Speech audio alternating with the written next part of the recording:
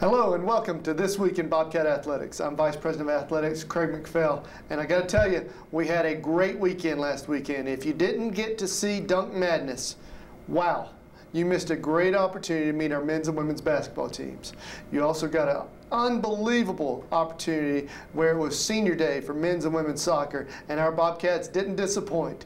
Our women's team won 5-1, and our men's team, well, they have a history of waiting near the end to capitalize on great moments, and we did just that.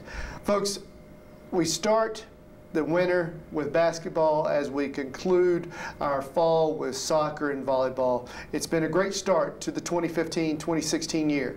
I'm really excited with great expectations for our basketball program, so I'm hoping that I'll get to see you come by our gym and take a part in it. See what we've done, take a look at the enhancements, come see this room. I'll cut on a movie or a show and we'll watch it and talk about how you can become a great part of Bobcat Athletics. In the meantime, we've got a great show for you today. We're going to talk to a couple of friends of mine. We're going to recap the week, and we're going to show you exactly how special Lee's McRae Athletics is, and want you to be a part of it. Stay tuned, folks.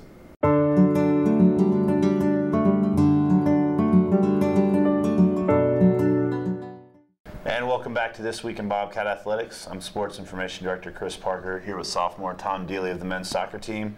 Tom, big win in the quarterfinals last night. Talk about the team's play. Yeah, a massive win for us, and it's going to send us into the semi-final alongside with great confidence. Obviously, we played them on Saturday as well, so it's always tough playing a team back-to-back, and scoring early was big. Unfortunately, got pegged back straight away, which wasn't ideal, but it just shows our character that we've demonstrated throughout the year so far to, again, win after going behind and scoring late, which we've done a lot lately. As you mentioned, you guys did play Erskine on Saturday, turn around and play them again last night on Tuesday. What was the biggest challenge of playing the same team over? Because they probably saw how you guys were going to operate offensively, and the weather really didn't help either. Yeah, it's always tough. Obviously, we beat them in overtime 2-1, and after that, both coaching teams would have gone back, and it's double guessing each other and how are they going to come out again, and what are they going to do different? What are we going to do different?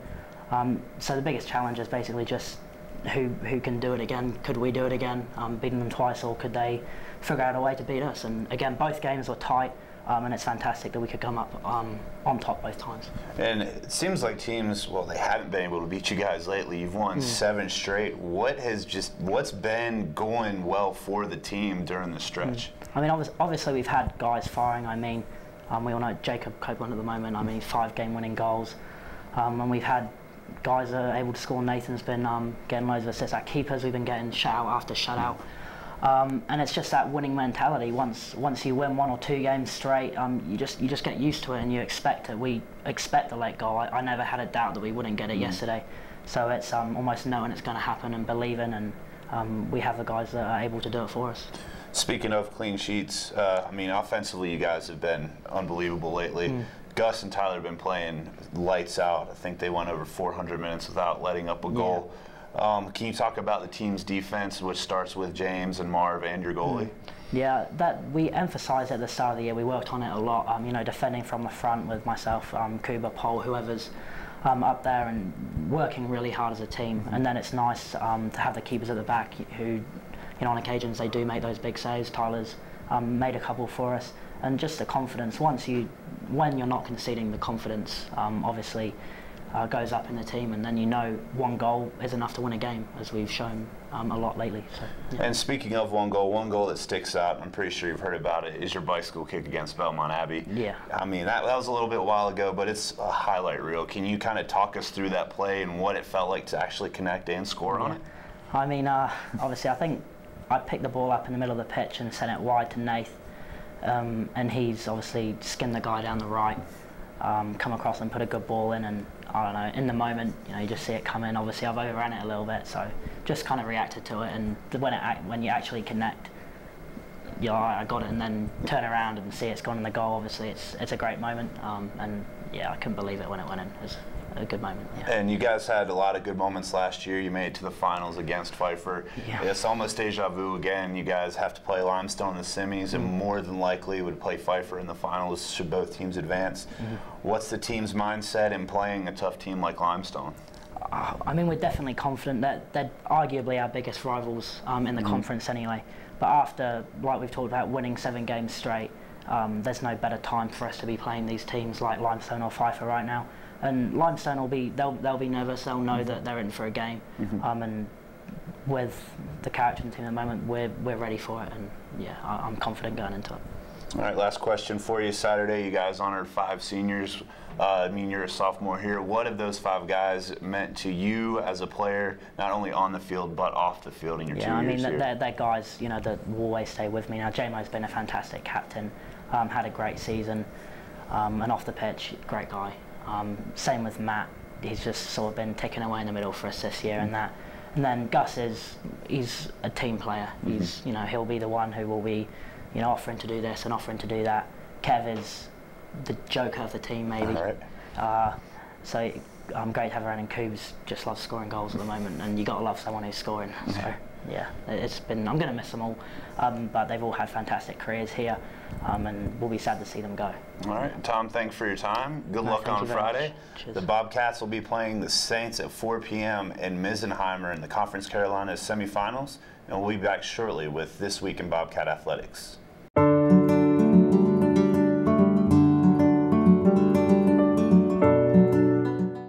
And welcome back to This Week in Bobcat Athletics. I'm Justin Perillo. I'm a student athlete here at Lee's McRae College on the cycling team, and today I'm here with Daniel Smee, assistant men's soccer coach. Daniel, thanks for joining me today. No problem. And so last night we just talked a little bit with Tom Dealey, but big win last night for you guys in the quarterfinals against Erskine, huh? Yeah. I mean, like Thomas said, we played them twice in the space of 3 days. It's always going to be hard. I mean, Tom mentioned the coaches went back and sort of double-guessed each other and what we're going to do here, what we're going to do there to change it up. I mean, we basically just went in and said, let's just play our game. You know, we think we're a good team. We know we're a good team. So we went back. We made one change to the 11 from the last game, just to kind of freshen it up more than anything else. And in the end, it worked out for us. The game was tight. We knew it was going to be. And at this point, our motto was simply survive and advance. You know, we're in the knockout stage.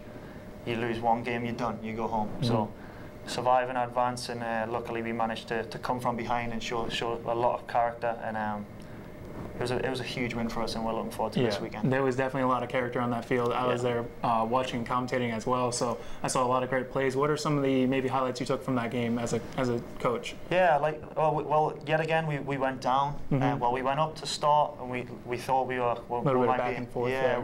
We thought we were going to go up and maybe close the game out quite not easily, but maybe comfortably. And Erskine had other ideas, so the compliments to them. They came back, they went up, and we showed like we said, a lot of character to come back. And if it's tied sort of late in the game, we do have a lot of confidence that we're going to get a late goal, because we've done it so many times throughout the season. So as the game sort of went on, we started to press, and we did have the confidence on the bench that we actually said at one point, it's Cuba time, you know. We put Jacob into the game, and he came in and he got the goal for us, as he has so many times this season. So Copeland putting in another game winner, that makes 5 for him on the season. Yeah. I mean, it's kind of been crazy so far what he's doing, and hopefully he can continue it, and the team can continue with what they're doing, and we want to keep playing. You know, we want to get that conference ring if we can. But it is one game at a time. It is, yeah. It's very impressive. Impressive all around. Another impressive stat is you guys have won 7 in a row now. So, you know, this is 7 in a row, and also you've won 7 of 8 in October.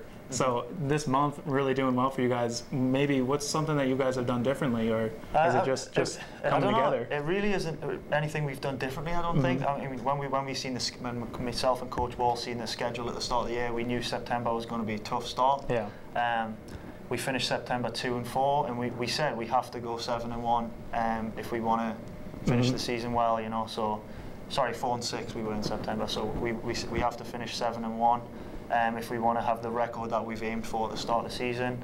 We were confident that we could do it with the schedule and with the sort of players we had coming into the tail end of the season, and it's turned out really well for us. The one game we did lose was in double overtime as well, so it's a game we could have maybe got something from also, and we could have ended 8-0, but we're delighted to be 7-1 going into the conference semi-final in a sort of a hot streak, and we want to just continue on. Like I say, this is why we're here, this is why we do the job, this is why the boys play the game, for the games that matter, and getting the big wins. You know, that's just setting your expectations and meeting those goals. So very impressive on that. Also, you mentioned the semifinals coming up this Friday. That's against Limestone. So this is a repeat of last year, actually, in the semifinals. Leeds McRae versus Limestone. You know, what are some adjustments you guys might be making maybe from last year to this year to face this team? Well, last year in the conference semi-final, we actually beat them 1-0, and it was an overtime game. Obviously, what meant myself and Coach Wall weren't on the staff at the time, but we've watched the tape. It was an even game, and we managed to get the goal in overtime. We played them earlier in the season. We obviously got a bit of a hammering, to be honest. On the score sheet, at least, it looks like a bad one, but in all honesty, the game, I think they did deserve to beat us that day. I don't think they were four goals better than us. The only thing we will say to the boys is continue the streak we've been going on, keep playing the way we've been playing, and let's try and eliminate those mistakes that we had in the last game against Limestone. I think if we do that, it will be another close game. We have no doubt about that, but I think we're all very confident that we can get a good result hopefully going into Sunday as well. I mean, if they play like they have the past couple of games, I'd be confident, so definitely. Yeah, I mean, they are a very good team. Yeah. They're a very good team. They know that, we know that. The whole of the nation knows that, really. They're a ranked team. So if they turn up, we turn up, it'll be an even game. Hopefully we can just go one better than them and get that result we need. And so also a little bit on the players here. The all-conference teams are actually going to be announced on Friday. Yeah. You know, how do you feel about Leeds McRae's representation in the all-conference? We should be represented quite well in the three teams. We have a lot of good players on the team. We did, like I said earlier, we did start the season a little slow. The stats don't back up the amount of good players we have, I think. If anyone has watched our games or played against us, we'll get a lot of players in the all-conference teams, and I'm sure we'll be very well represented. Well, looking forward to that announcement. Also looking forward to the game on Friday. Me too. So it's going to be exciting to watch the Bobcats out there versus Limestone. So best of luck to you, Coach. Appreciate it. Thank you. Thanks for talking with me today. No problem. And stay tuned for more of This Week in Bobcat Athletics.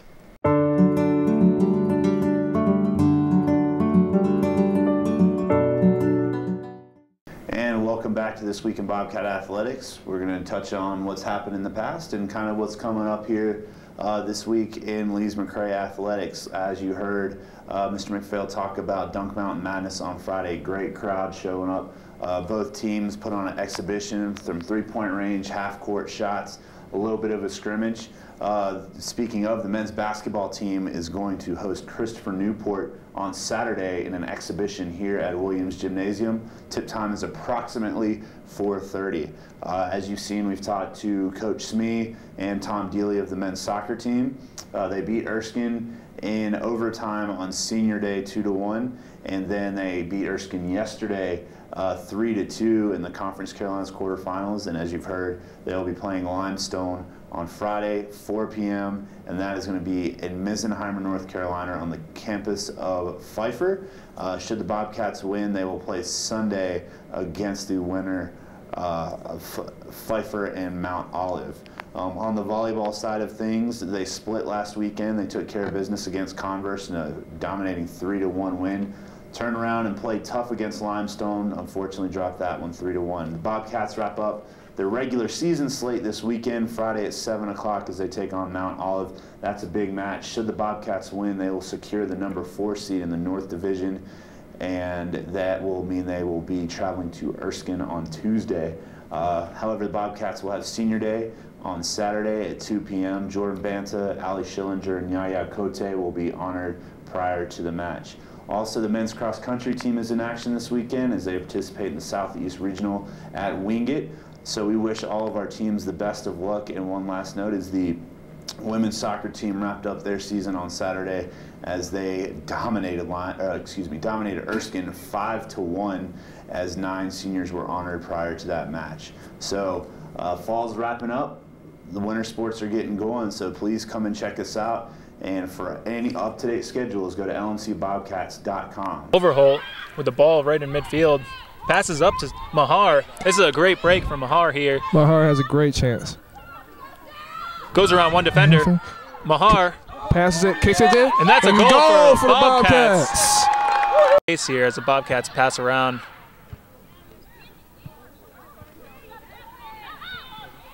Overholt all over the field. Mahar has a chance to score. There we go, Sarah Mahar with a great goal.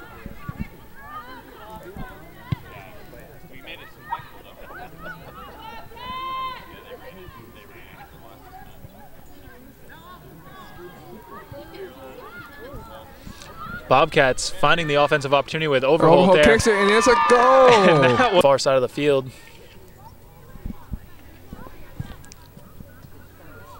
Anki finding Mahar as Mahar rushes for the ball. It's a great offensive opportunity for Mahar. She has an open shot. And it's a goal.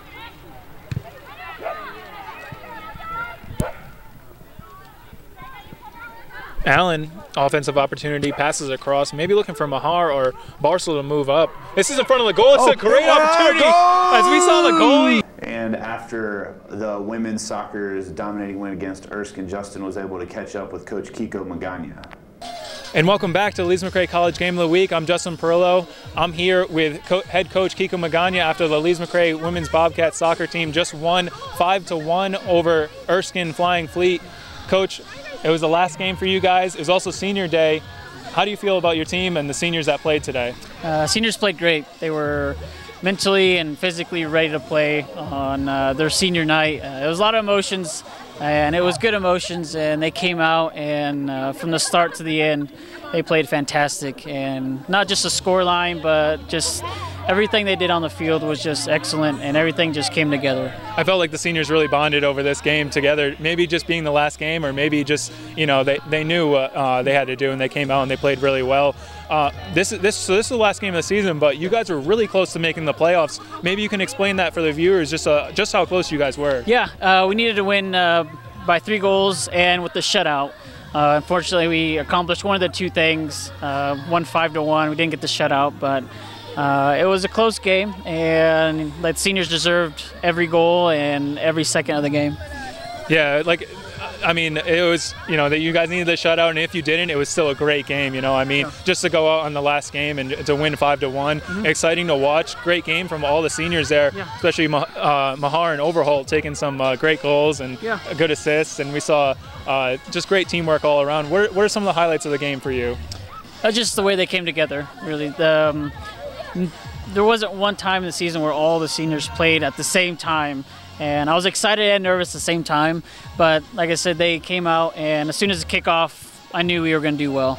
We got all the right bounces, communication was great, off-ball movement, and finishing was spectacular, and it was just a great way for them to finish the game and finish their careers at Leeds McRae.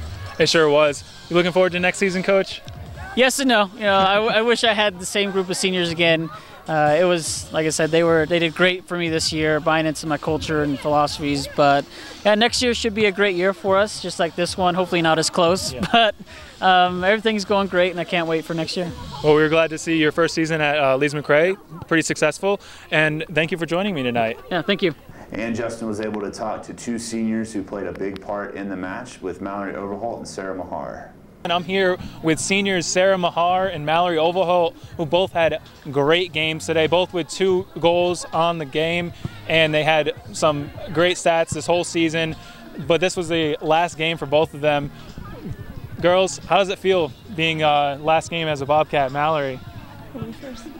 It's sad, but I'm really happy that we ended the way we did. It was a really good game, a lot of good team goals, and I couldn't be more happy to leave knowing that the team's going to do really well next year. And Sarah, great job today. You had some, we had a little thing going as commentators calling a Mahar breakaway there. And offsides too many times. Maybe offsides a couple times, but how does it feel as a last game as a Bobcat? No, it's definitely bittersweet. I mean, going out like this, but I think our seniors did well. Everyone else that played did so well, and you can't ask for anything more.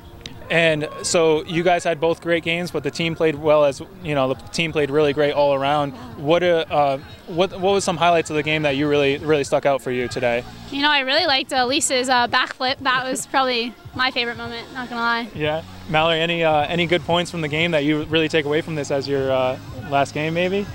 I mean, I thought it was just a good game. We Overall. moved the ball around, and I really liked that Jessica Buns really stepped up back there. She made some big saves, and that was good, really nice to see. Yes, Jessica Buns coming out second half and making great saves right away. We saw that from the beginning too as well. So today on Tate Field, Bobcat girls taking a win. Fortunately, in the last game, but you know, senior day, exciting day here at Leeds McRae College, and thanks for joining me. Yeah, thanks for having us. Once a Bobcat, always a Bobcat. Hey. Yeah. Quote directly from Mallory Overholt. And again, thanks for joining me today. Lee's McRae College Game of the Week. We'll be back for more right after this.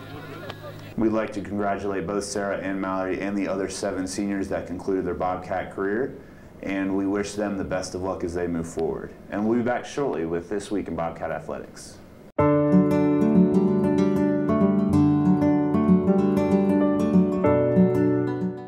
Thank you, and welcome back to This Week in Bobcat Athletics.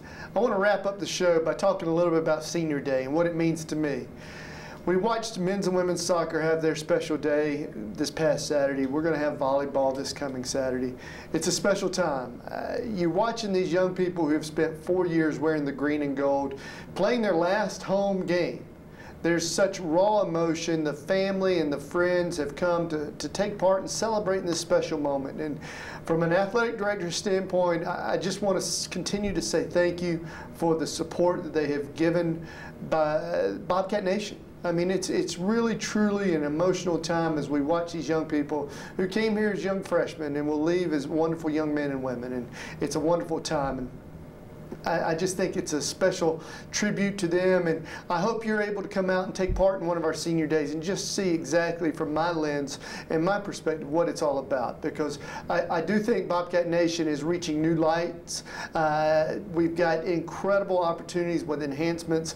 The Dunk Mountain Madness, as Chris mentioned, was a great opportunity to kind of see our basketball team, and as the temperatures drop, I want you to come out and see us. It's great fun, healthy, affordable entertainment. I think we've got a good product. I think you're going to really enjoy it. I want you to bring your family out. I want you to come out and support Bobcat Athletics. You'll see some young men and women that you see in the grocery store, the convenience store, at the gas station. And you're going to realize that they are really, truly incredibly talented young people. And they're making a difference on our campus, in our town, and in our community, our county as well. So I think that it's really important for you to become a part of Bobcat Nation, one way, shape, or form. Time, talents, or treasures, come be a part of it. See what I'm talking about, and you'll really get energized like I am. It'll make you feel young again. I will tell you that. I've enjoyed it, and I look forward to seeing you come to a game. Please let me know if there's anything I can do to help, but please know Bobcat Nation is thriving, and you're a part of it. Until next week, have a good one.